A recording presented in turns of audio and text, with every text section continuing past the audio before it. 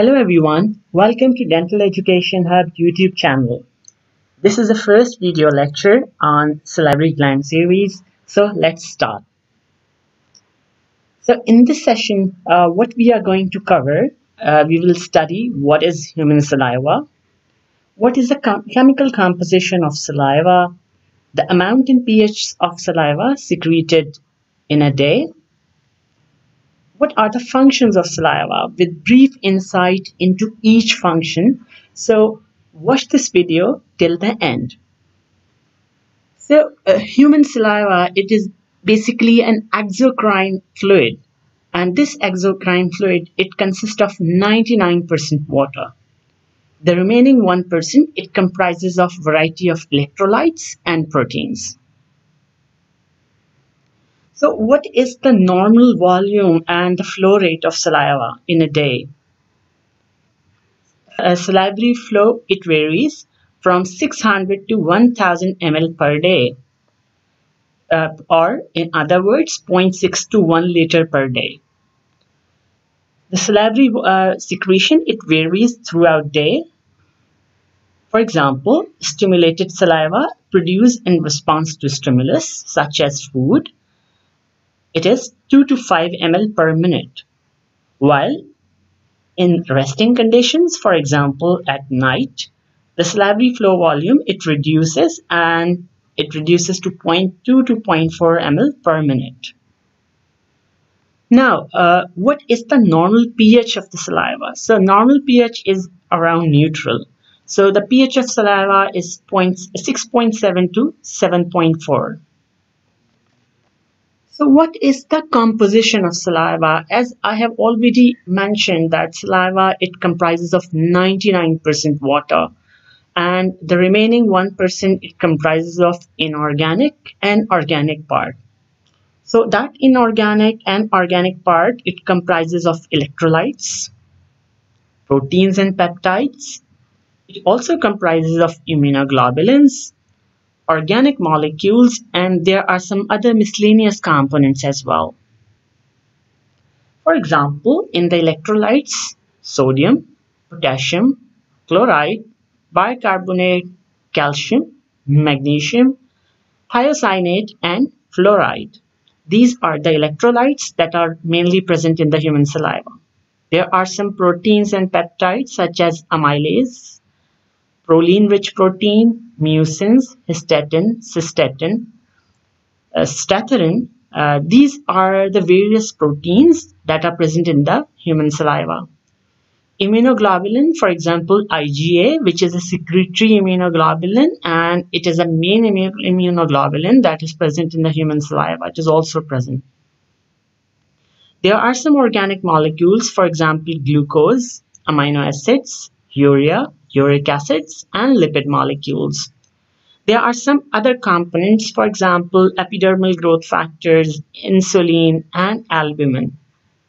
This magical fluid that is known as saliva, and it contains all these ingredients together with the water, it performs many important functions that we are going to discuss in the upcoming slides. So here in this pie chart, we have categorized the salivary functions into three main areas. For example, the salivary functions that are associated with the food, functions that are associated with the teeth, and functions that are associated with microbial balance in the oral cavity. For example, for food, saliva, it comprises of, for example, in composition, it comprises of water and mucins, so it provides lubrication. So it is easy for the bolus formation and swallowing. Saliva, it also provides the sensation of taste as it solubilizes the food. Additionally, it has different components that maintain the taste buds, for example, the epidermal growth factors. It also helps in the initial digestion. For example, the salivary composition, it has amylases and lipase. So they help in the digestion of food as well. So now come to the second area, that is teeth. So saliva, it help in the clearance of food from the tooth surfaces. So therefore, it prevent the demineralization of saliva. It is rich in calcium, fluoride, and other minerals. Therefore, it remineralizes the very small microscopic lesions. It also inhibits the demineralization as well. Now, saliva, it also maintains the microbial balance within the oral cavity, and it has various ingredients that are antiviral, antifungal, and antibacterial. So in the next slide, we will discuss these functions in more detail. So now the functions of saliva, for example, saliva has a buffering action. So if the pH of the oral cavity is acidic, so the carbonic anhydrases and the bicarbonates that are present in the human saliva, they try to bring the pH again towards the neutral.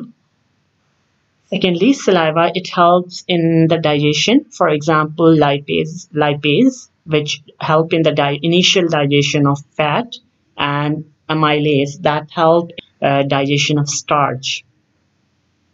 There are mucins as well that help in the bolus formation and solving of food.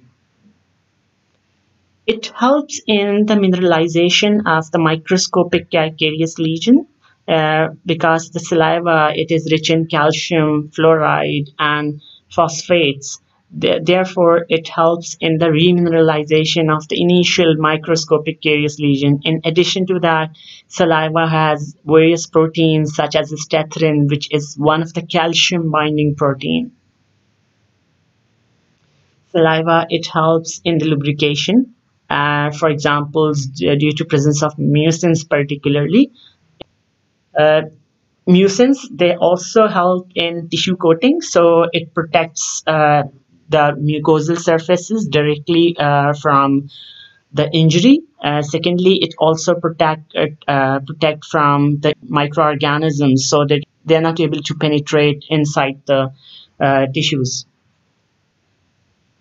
Saliva has antimicrobial function, so it is antifungal as well. And the main antifungal function is because of the presence of statins.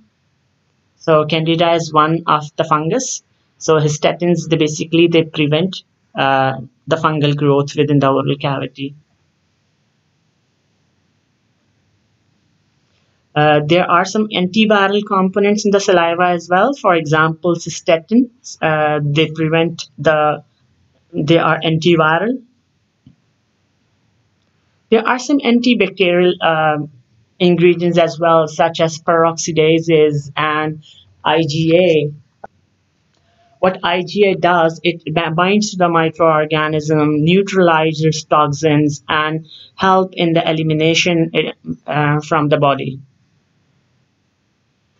So there's a question for you. Which of the following immunoglobulin is primarily found in saliva? And these are the options: IgM, IgA, IgD, and IgG. So write the correct answer in the comments below.